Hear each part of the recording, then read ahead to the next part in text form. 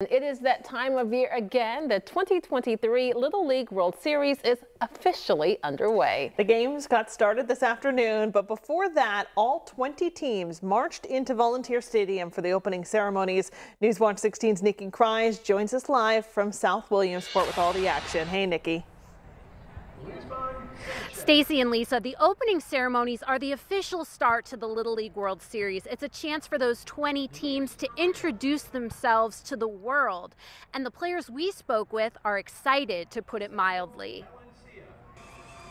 Baseball is back in South Williamsport, and the 20 teams in this year's Little League World Series are ready to play ball. It's so fun. Just like, this is my dream to come here, and now it's happened. It was crazy. There are 11 days packed with baseball, but before the first pitch was thrown, all 20 teams marched onto Volunteer Stadium for opening ceremonies. Knowing that we have worked so hard to get to this point, it really means a lot to us that we're able to play on such a big stage, and it's really amazing even just here to come down and see all the fans supporting us and cheering us on.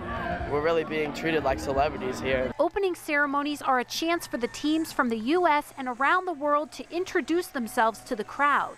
They march onto the field holding signs and flags, getting the crowd pumped up for the next week and a half of baseball. I'm very excited. It's a once in a lifetime chance, and it's just really nice being here. Some of these kids have been playing baseball together for many years. Pretty excited, yeah. We definitely earned this.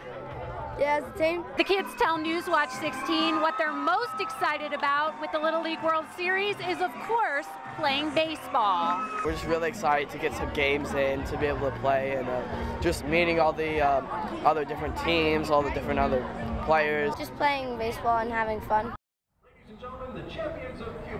There's already been some exciting baseball played here at the Little League World Series, and we've just gotten started. There's 10 more days filled with fun, and we still have 2 more games left to be played here today.